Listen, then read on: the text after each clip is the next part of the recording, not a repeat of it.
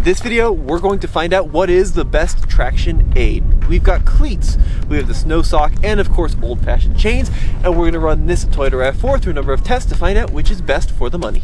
In this test, we are using this 1999 Toyota RAV4. It's a basic, smooth running car with front-wheel drive and relatively worn all-season tires. Once again, the goal of this test is not to be a judge of vehicle performance, but of traction aid performance. And being just front-wheel drive with these pretty worn out all seasons, this vehicle is definitely going to do that. So let's talk about how we're going to perform this test. What we have here is a wide open hill, a very even slope across the hill, and we're going to run the 4 traction aids in fresh tracks up the hill. So we're not going to use, for example, the same route just in case the conditions change. I want the tracks to be fresh. And the good thing is, during the course of the test, we're probably not going to see any snow melt because it's currently negative 12 degrees Fahrenheit out here. That's negative 24 Celsius. So the first test is going to be driving up this hill using just the tires that are on this car. We're going to mark it out with some cones and time how long it takes to get from the bottom of the hill to the top. Now obviously, if you're driving in the snow, we always recommend you use a good set of snow tires. But for this video, we are just testing out traction aid, which are very, very common. There's all sorts of different types now. It used to be that there were just chains. Now there's cleat style and socks, and we're going to see what the difference is between them. Now, facing up this fairly steep hill at Tumbleweed Ranch, we got a good 3-4 inches of snow here, and I'm lined up at the start cone. We're going to time how long it takes to get to the top of the hill, first with just the all-season tires. Accelerating in 3, 2, 1, here we go.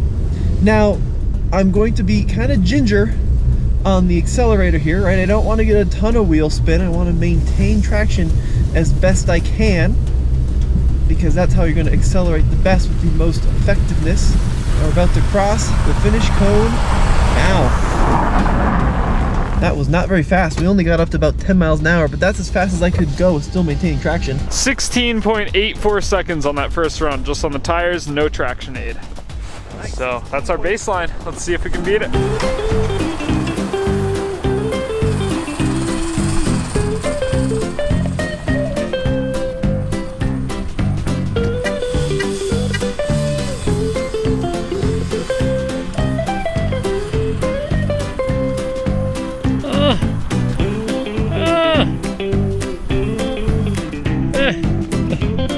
Trying to do a braking test, so we need to get to the top of the hill, but he's not even able to make it to the top of the hill.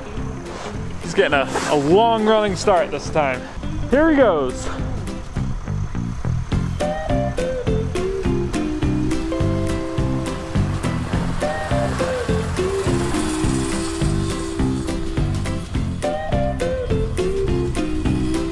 Oh yeah.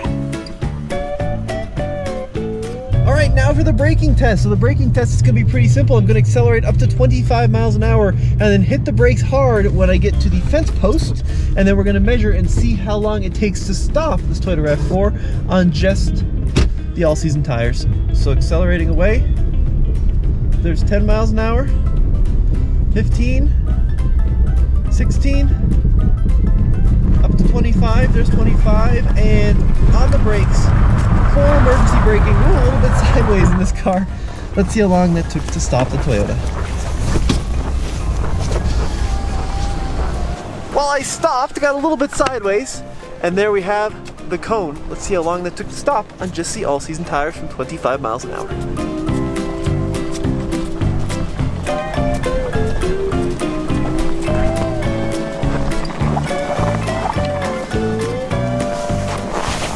.5 feet. See how that compares.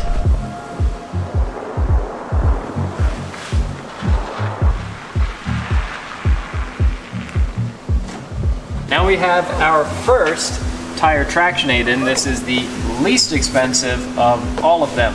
These are some snow cleats, essentially. So this kit comes with gloves, but most importantly, it comes with these cleats that strap around the tire. You do 3 per tire on both front wheels, and you can see there's a lot of extra texture in here, even some metal spikes. So this will potentially make a big difference. Let's go ahead and throw them on the tires to find out. There we go. We have timer going to see how long it's going to take Tommy and I, and we have not practiced this at all, so it may very well take us a couple minutes here, but... Oh, Case, I think you're supposed to go through that little yellow tab underneath.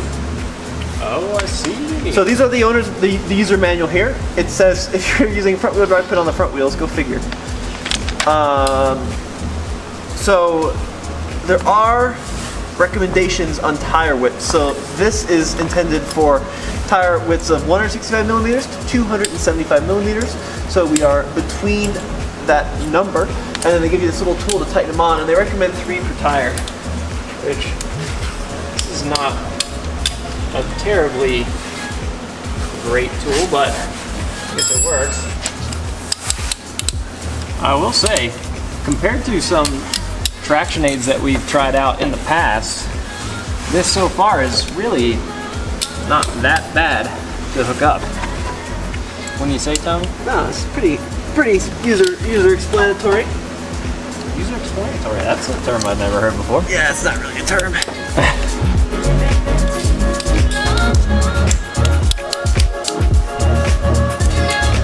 Alex had a good question, Case. Yeah? Alex was wondering why didn't they just give you a standard ratchet strap?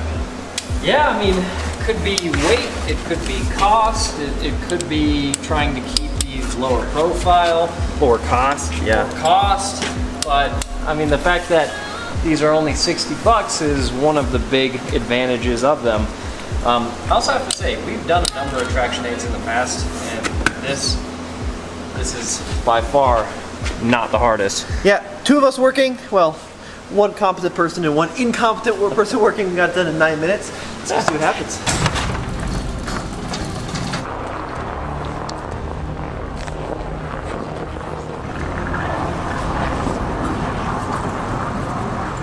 So next up, we're gonna do our acceleration test with these traction cleats, if you want to call them that, but basically these plastic pads with little teeth in them, hoping for a better result than the all-season tires. All right, Alex, I'm ready. I'm gonna accelerate in 3, 2, 1, go. Wow, so initially a lot more grip. They do make quite a bit more noise because they do bounce the suspension up and down a little bit. I'm accelerating though significantly better and across the line. 10.24 seconds versus 16.84. 10.24. Wow, that's a pretty big difference there. Yeah, massive difference. Cut off over 6 seconds. Alright, well I'm going to do the braking test now and we'll see how these stop in comparison. He struggled big time getting up this hill on just the tires. And he's got much less momentum this time. Let's see if he can get up. Oh yeah. Pretty significant difference. Oh, they do kick up quite a bit of terrain though. He's throwing a lot of dirt. Good thing that's an old RAV4 and we don't really care about the paint too much. But it worked, got him up the hill. Now, the box says do be careful of hard stopping with the traction cleats, so I'm gonna be a little bit ginger with the brakes. I don't wanna lock them up, although we do have ABS in this car, but I'm gonna be firm pedal pressure. All right, here we go. 25 miles an hour, just like last time. There's 10 already, 15, 20. Okay, and there's 25, and hard on the brakes. Okay, well I did lock them up a little bit, but we did stop sooner than the cone, than the standard tires. Let's see how much sooner. Interesting result there. Yeah. So when you slam on the brakes, basically it found what part of the tire was just rubber, and then it just slid on the rubber part with no traction aid. Interesting. Did the tires lock up? Mm-hmm. So maybe I hit the brakes a little bit too hard. Now we did stop sooner than we did with the rubber tires. But barely. But barely, not much sooner. Yeah, let's see what the difference is here.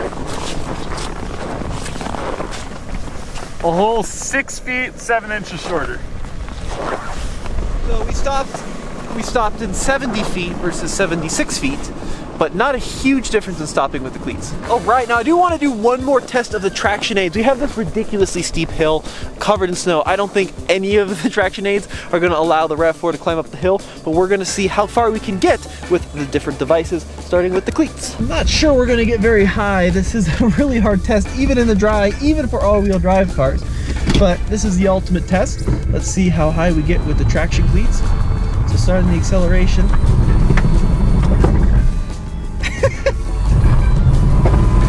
Try applying some brake.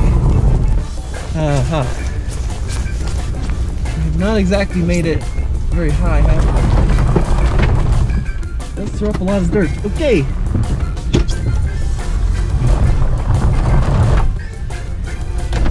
let's measure that. How far do we make it? We made it 6 feet 5 inches. 6 feet 5 inches up the hill. Let's see if we can beat that with the sock. Yeah, well, pretty dramatic hole we dug there with the traction cleats. Well, there you have it. If you want to dig a hole, these are the way to do it. Now we did end up partly breaking one of these traction aids. However, that's probably, Tommy, because you were not using them on a paved road, but towards the end there we started digging a hole in the ground, probably hit some rocks. Yeah, that's right. So it didn't do well with the kind of the rugged terrain. However, I am pretty impressed with these. They drove pretty smooth. Now, there's no speed recommendation in the manual. I probably wouldn't go much over 30 miles an hour with these, but even at 25, 30, they felt nice and smooth. They're easy to put on, and sure, we did break one, probably user error, but for 60 bucks, pretty good. Yeah, really not bad for the price, and like you said, quick to put on. Next up, we are testing the Auto Sock, and for $110, this is our second least expensive traction aid. There we go. Now, the way that these work is pretty cool. You basically just drape them over your wheel and tire, and then it adds all of this texture to basically the surface of your tire, which doesn't seem like it would do a ton, but we've tested these before and they are pretty impressive. AutoSock claims that these are better than chains, and they have kind of this meshy material which grips into the snow. The challenge with the AutoSock is it's supposed to be much easier to put on than chains, and in some cases that seems to be true. In other cases, it's not, right, Case? Yeah, we've used these before, and it definitely took us a little bit of trial and error to figure out how to get them on there.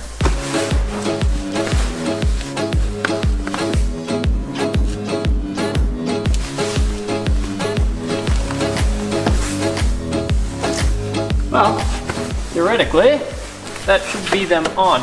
And don't these usually center themselves as you start to drive a little bit? They do, yeah, and that took us, what, under 4 minutes to put these on? Yeah. So, really, really quick, half the time of the cleats.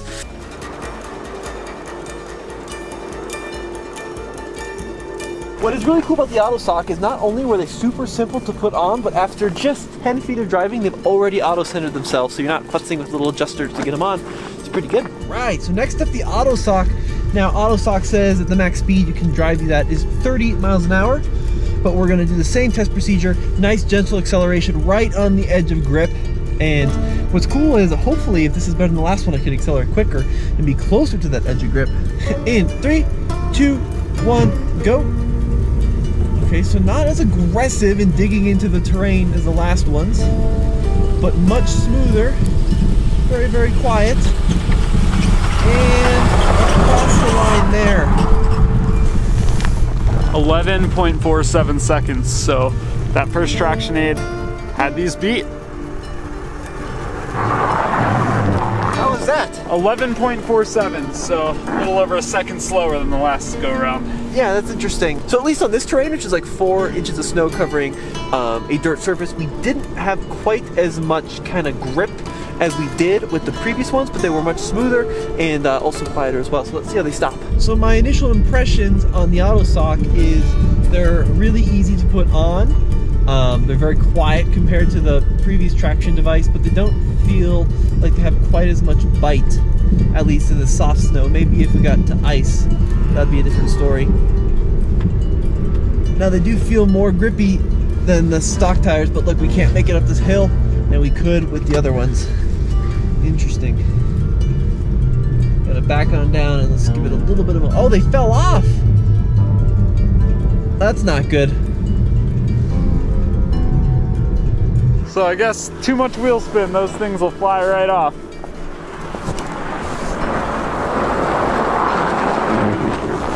Whoops! Yeah, that was supposed to happen. Hop on it, we'll go evaluate what happened. So I got a little bit of wheel spin up there. I was kind of sawing the wheel left and right, and they did not like that, and they fell off. So let's go reapply them, and we'll try the braking test.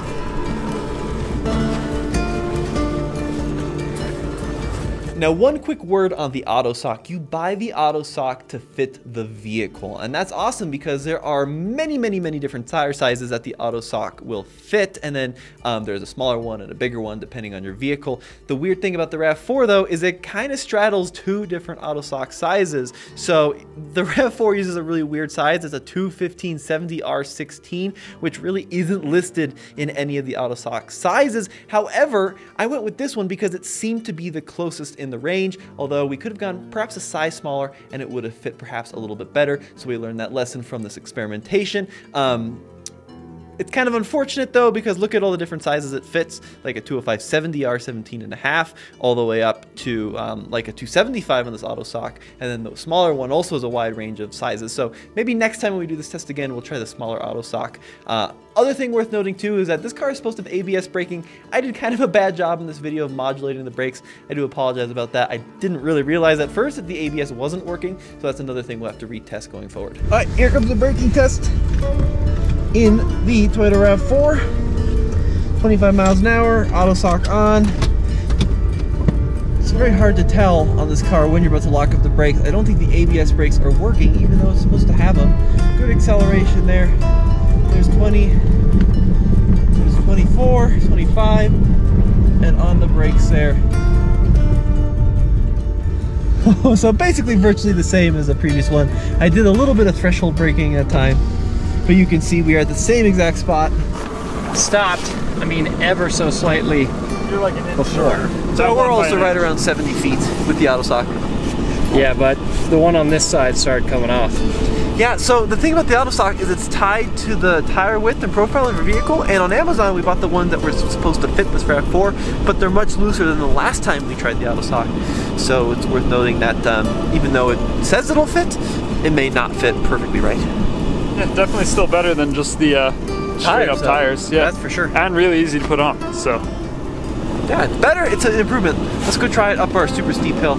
They may fall off, let's see what happens. All right, auto sock up our really steep hill. I scooted just a little bit to the right so we have a fair shot. Now the thing with these is I'm gonna be very ginger on the accelerator. This is where we got stuck last time with the cleats. Yeah, same thing.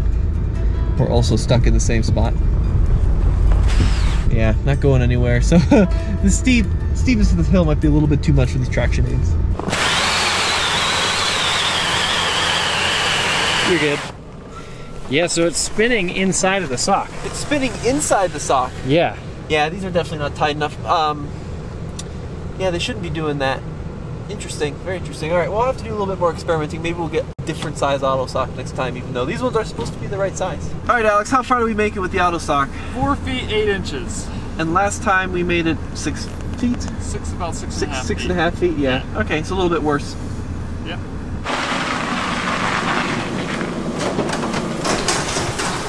So something else that we noticed, we do have a little tear here in our auto sock. Yeah, so we had a separation in the plastic on the first traction aid. We have a little bit of a tear on this guy. Is it another tear? Oh, we got multiple tears perhaps. Oh, is that just a crease? Certainly one big one there. So long-term durability, I think these are devices that'll get you unstuck potentially, but if you were running them even for a full day, I think you're probably gonna have to get new ones. It doesn't seem like they're built for longevity. I don't know that they'd last an hour on the highway, you know? Yeah, that's true. Yeah, well, it said it's not meant to go over 30, right? Yeah, but So we didn't go over 30. no, but we were. I mean, we were pushing them. That's for Yeah. sure. Yeah, we were pushing them. Yeah, seeing how fast they could accelerate and also How running fast them. they could stop. Yeah. Yeah, and running them over dirt and everything underneath the snow. So Yeah. not the easiest conditions for them compared to driving on a road, but that's kind of a good way to test just how durable and how good they are. I agree. This is the right side, passenger side, and didn't tear nearly as bad, but definitely still has some rips and tears along the edge here. This seems to be the weak spot, is kind of the seam where this mesh side meets the part that actually goes over the tire. But yeah, there's holes all over this. Lastly, we have chains. This is the old school solution, and these chains in particular are quality, apparently. Now, chains tend to run about $150 to $250, a lot of them around the $200 range. These ones actually came with the car. Videographer Cole bought these So we don't know how much these exact ones cost, but that's really the pricing range. And Tommy, how excited are we to hook these up? Chains are one of those things where everyone hates them. Yeah. This is a different style of chain that we tried last time too. It is. We had like the old school spiky ones. These are Like the spring style. yeah. We got warning messages here. Great. Looks like fun. Start the timer. Also included in the kit for our tire chains are these very handy gloves. Look at that. That is nice. I like that. Woo! Perfect. Keep your hands warm and dry. Make sure you don't get any grease anywhere. Tommy, it's too bad they didn't include a pair for you. Perfect. Let's do it. Cool. The other disadvantage of chains is that if you have a nice pair of wheels, which luckily today we don't, then you run the risk of scuffing your wheels, especially if you've got a lower profile tire, as we found when we did a Traction Aid tire test with a Honda Civic. Yeah, that's right, Case. Alright, so that's in place, and then you can use these guys to sort of kind of tension them, you right, Case? Sort of. Sort of, kinda, I think is a good way to describe it. Kind of sort of tension them. It's kind of sketchy though. I like this already. I don't know either.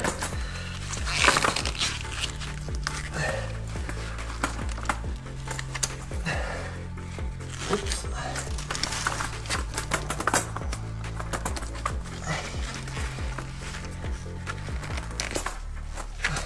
Feel good about that? No, not at all. Yeah, it Every time I do chains, I'm always sketched out by them.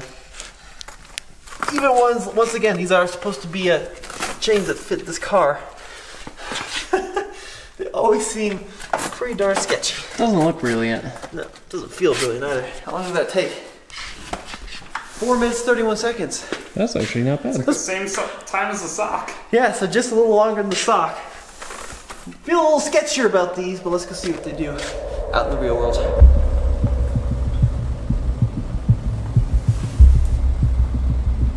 Looks good. Now for the chains. Now, these ones are surprisingly easy to put on. They do feel a little sketchy to me still. I'm not sure about higher speeds. These are rated at 30 miles an hour, but we'll see how they feel as we accelerate up this hill. So chains are going to be the time to beat, hopefully, with the cleats. You ready? Here we go. In 3, 2, 1, accelerating away. Ooh, pretty good traction in the chains. You definitely feel them though. They do make some noise. They're not super willing to accelerate quite as fast as I was hoping. Interesting, and across the line there. 10.13, but my fingers are so cold it didn't register the first time I hit start, so. I'd add a second onto that. You want to just do it again? Yeah, let's do it again. Alright, 10.13, but his fingers were so cold, being -5 out here, he couldn't hit start. So with the chains, I was definitely right on the edge of traction all the way up, but it doesn't feel quite as confident aspiring as the cleats actually. I'm not sure I'd want to use this for much longer than a few miles, maybe to get to the top of a summit of a building, or of a, excuse me, of a pass. But we'll try them again. Let's get a better reading. All right, chain part 2, accelerating in 3, 2, 1. Okay, got some wheel spin. Gotta maintain that. There we go. Right on the edge of wheel spin. There we go. Now we got a nice amount of grip there. Really hooked up about 15 miles an hour. Now I'm accelerating. Whew, there we go. 11.54. So really, really close. Like 0.2 seconds faster than the last go around. All right, interesting. Yeah, so that felt pretty good. Not quite as grippy off the line as the Traction Cleats is what I'm calling them. But once you got moving, they did feel like they provided a lot of kind of grip into the soil here. So let's try the braking test. Question is, will he make it up the hill?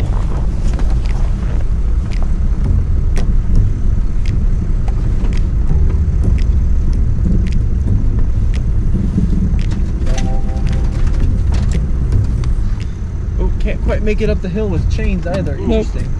Yeah, these by far the grippiest that we've tried today are those plastic chains. The first ones actually, they really cut into the earth really well. These ones are not quite as seamless. And the socks, they feel better than the socks, more grippy than the socks, but not as good as those plastic cleats, which is interesting. Those things were really grippy, especially at low speeds. So I'm gonna back up with the chains, see if we can get a running start up to the braking test. I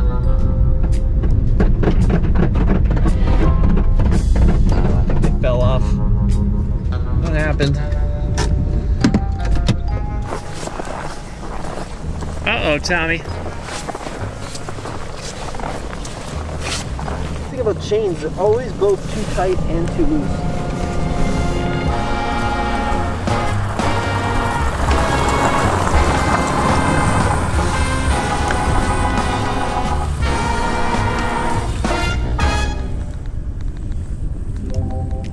He made it up. Didn't look easy though. Our braking test with the chains. Let's see what happens. There's 10 miles an hour. There's 15. Oh, they came undone again. Ah, this pain in the ass. Man, there's so many different style of chains, but I just have the worst luck with them. And these are fitting pretty well too. Maybe it's the quality of the chain. It's just not very good. 15, 20. Oh, they're coming undone. On the brakes. Ooh, really good braking performance with the chains. Look at that. So I kept smooth brake pedal application. Wow, that was significantly better than beforehand. That was 25 too. Look at that. That was pretty good. The chains stop really well. It could be too that the surface is changing just a little bit. It's getting a little bit more torn up here. Getting a little bit more gravel poking through. But still, it's still pretty slippery. Stopped over 14 feet shorter than the next best traction aid. Wow, so we're looking at like 56 feet or so compared to 70 on the next best. So the chains definitely stopped the best for sure. We're gonna do the hill climb with the chains. Let's see if we get any higher, because so far we haven't gotten very high at all. Ready? All right, trying to limit the wheel spin like in the previous ones.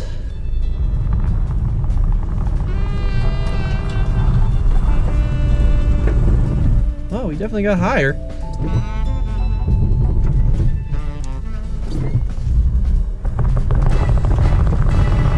Definitely got higher.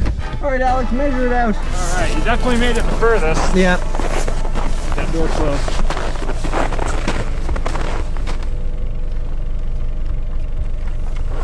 About 7 foot 1 inch. So we went about a foot higher than we did with the cleats, which is a small win, but we're still pretty darn far from actually climbing this hill.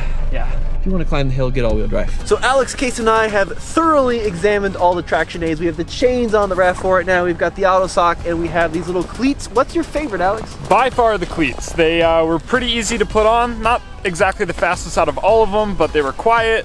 They seemed to work pretty well. We did break one, but I think that was user error. Yeah, they performed really well. And they were the cheapest. Now the chains are the only one of the group that didn't have any mechanical failures. The cleats we probably drove the hardest with the most spinning in the dirt, but the chains actually held up probably the best. However, they're just clunky. They just need a lot of fiddling and adjustment, and certainly speeds over 25 feel really scary, whereas these felt really good at speeds up to 30. The auto sock was okay, it just didn't quite have the traction of the other two. Yeah, I mean the chains didn't break, but how many times did they come off? Yeah, we kept having to refiddle them. Lot. Those little rubbery bands. Well, let us know what you guys think in the comments below. Big thank you to Case and Alex. Yeah, we'll see you in the next one. Check out alltfl.com. More snow videos to come. Stay warm out there. Appreciate it.